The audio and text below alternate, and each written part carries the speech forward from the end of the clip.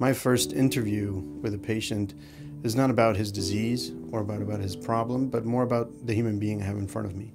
What are their fears? What are their expectations? What are they going through?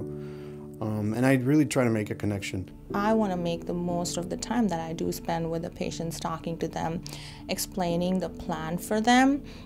It's really important that we have a plan for the patient every day, even when things are not going too well, so the patient has hope that things will improve for them.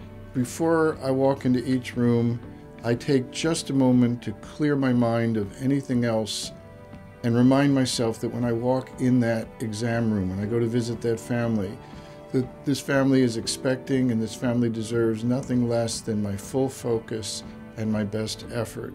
The patient's part of the team, and we work with them and their families to set that expectations, communicate with them, and try to involve them in the medical decision making. Without them, we wouldn't be there, so we need to include them and really allow them to help us help them. The worst thing for parents is to have a sick child, and so we want to make sure that the children feel secure when they come to the doctor for their visit, and that the parents feel that they're being listened to.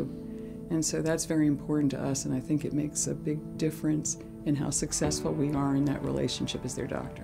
Bedside manner is critically important to me because I think it's sort of the underpinning of the whole relationship with a patient and their family. It's the way we establish trust, it's the way we convince people that we have their best interests in mind.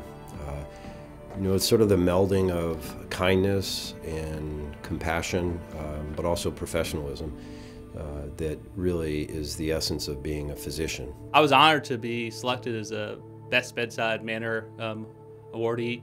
It was something that we strive to do every day, no matter what patient shows up, to communicate with them, incorporate them into part of our team, and it's about taking the extra step to talk to the family, talk to the patient, and set those expectations and really involve them in the care. Medicine, is a science, but it's also an art because it's a conversation between two human beings, two individuals.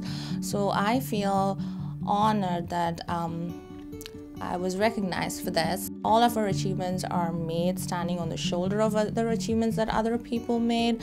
So hopefully it's something that people that I am around with can learn from me, and I continue to learn. It's hard work all your life, studying, going through school, anxiety, and then having an award based on your skill to connect with people, not on your hard work on studying, is something that's incredible, I think. I feel like I put a tremendous amount of effort into how I talk to people and how I interact with my patients.